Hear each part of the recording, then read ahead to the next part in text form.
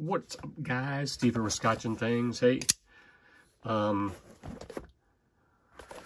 stay with me. It's going to be, kind of went on a Hinderer tear this last week. I decided to, like I said in this unboxing video, I've had 5 of them, and I've carried them and liked them, but I just can't commit to keep them in the collection. So I went on a bit of a tear. Partially Keith's fault, partially I'm just impatient. And was, I guess you know what it is now, Halftrack. USA Made Blade. Keith was there. We were on USA Made Blades live stream the other night, Thursday, Friday night, something like that. And they didn't give away, but they do a thing, what's in the box, where you get a chance to win a special knife. And it was a signature series Halftrack, full tie. Well, then he said right after that, well, if you stay up really late, we're going to have USA Made Blade. If you don't know, they, oh cool, couple more stickers. They do a bunch of all the jazz there. They do a lot of customizing in-house. I've never had one, and they were going to do on the Halftracks, and I've never had a Halftrack, but they were going to do working finish with their bronze ano. So this was a working finish knife, and then they anode it bronze, the hardware and all the titanium. Looks pretty good. There was black and blue. I tried for the blue, black, and it was gone, and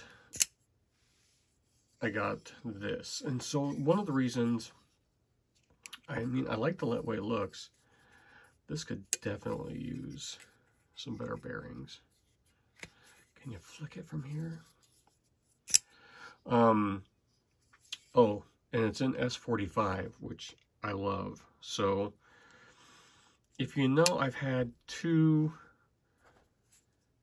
of the XM18 3-inch. Boy, this thing is just gritty. I wonder if that's from their ano. It needs to break in. We will see.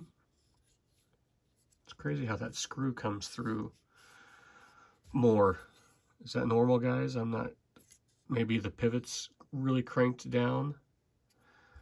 If you look here, that screw does not, or is it just one size screw because that thing is so much thicker? You guys that are more familiar with Hinderer Halftrack, did they just crank that down and that's why this action is horrific? It's got a little fuller there. I wonder if I can. I thought I've seen people flick. Who knows? We'll see. Anyway, S45. Getting off track. Like I said, went on a Hinderer tear. And I do like that better already. So I've had 2 of the XM18 3-inch, but just couldn't really. It just never really jived with me. And I like a big knife and a small knife. Lately, I've just been carrying a lot of big knives. And I thought I'd give this a try. So I'm going to, yeah, I didn't know if I was going to sell this. I wish the choil was a little bit bigger. But, honestly, because you need to be up here, that choil could be a tad bigger. But, yeah, so far, Keith let me know, or you guys let me know that got them. It's very, very gritty. Just might need to tear it apart and clean it out. Maybe different bearings, or has he just got that cranked down way too much? Cool looking knife. I like it. So, yeah, I think I'll keep it for now.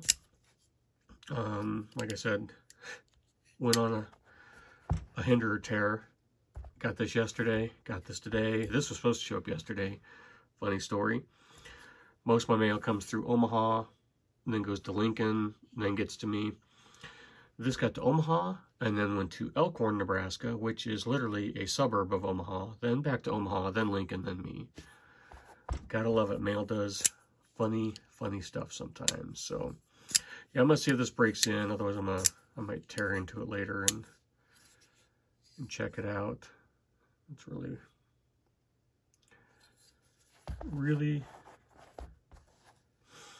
yeah. I mean, I like the looks of it, and I like the feel of it. It's kind of it's a small knife, but it's a little bit bigger. I thought about maybe carrying it at work as a backup knife. You know, big guy, little guy, because sometimes, you know, sometimes I don't need a knife that big. So we'll see. I'll carry it for a little bit, but I was really thinking, I really like S45. You know what, guys? What angle do you guys sharpen your Hinderers on? Because Keith's XM24 is just wicked sharp, and Hinderer's factory edges they suck. I mean, let's be honest. So what angle do you guys use? So yeah, and also sharpening systems. I have that, what is it, the Work Sharp Precision Adjust or something, but I've been looking at maybe like a KME or I want to get better at sharpening, a KME or a TS Prof. And what's nice about the TS Prof is my local knife dealer carries them and has them in stock. So what do you guys use down below? What do you think of the Halftrack? I always thought they were kind of ugly. And then I got so excited the other night watching that live stream, hoping to get a chance to, I know guys conflict that with that Fuller.